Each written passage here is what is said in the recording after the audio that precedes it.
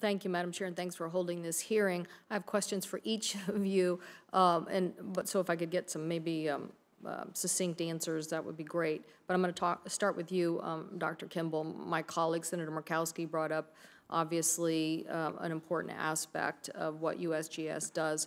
But I wanted to ask you specifically about landslides and a recommendation by the National Academy. The National Academies that the USGS publish a landslide hazard mitigation strategy.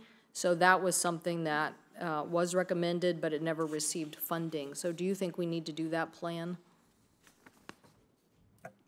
Senator Cantwell, thank you. And I know that our USGS employees feel very strongly about the landslide work. I think that we do need to continue. We do have a strategic plan for natural hazards within USGS. I think looking at that national plan is going to be important.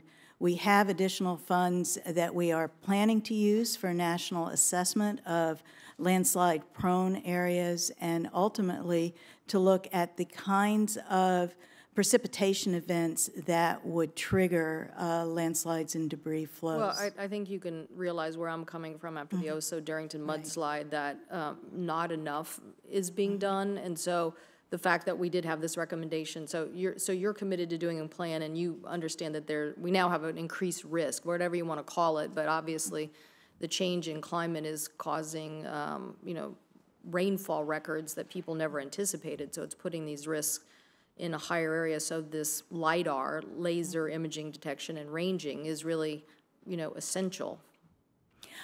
Yes, Senator. I recognize that we are committed to going forward with comprehensive LIDAR surveys, and if confirmed, I will definitely be working with you and other members of the committee to realize this. Thank you. Thank you very much. Mr. Lopez, we had a chance to talk about the Yakima Basin project in my office, and you obviously get the significance of how everybody in the region is working together, Native Americans, environmentalists, farmers, county commissioners. It's almost as if they're giddy with pride at how well they're working together, which is juxtaposed to a lot of other water situations around the country. Yet the president's budget doesn't fully reflect what they're requesting for the federal assistance. The state has already put up $137 million. So will you work to make sure that we get the federal participation that's needed on this project?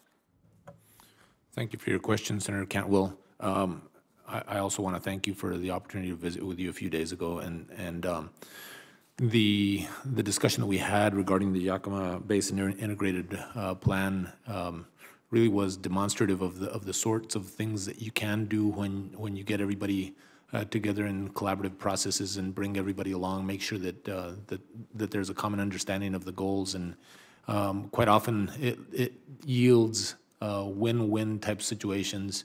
And I commend you and all of the participants in this project. It's an outstanding example of the value of those sorts of processes. I recognize that funding on the federal side has been insufficient. I do commit that I would work with you, if confirmed, to try and assure that the federal government can contribute its fair share. Great, thank you very much for that. And Dr. Regalabuto, is that the right pronunciation? Thank you for your willingness to serve. We've certainly worked with many of your predecessors. This issue of chemical vapor exposures to Hanford workers is unacceptable. In the last 2 months, 28 people have become sick or exposed to these vapors, and workers have asked for better access to personal protective equipment. What will you do as Secretary to increase the worker safety at tank farms, and what will you do to make sure workers who suffer radioactive exposure have their medical claims addressed? Thank you for your question, Senator Caldwell.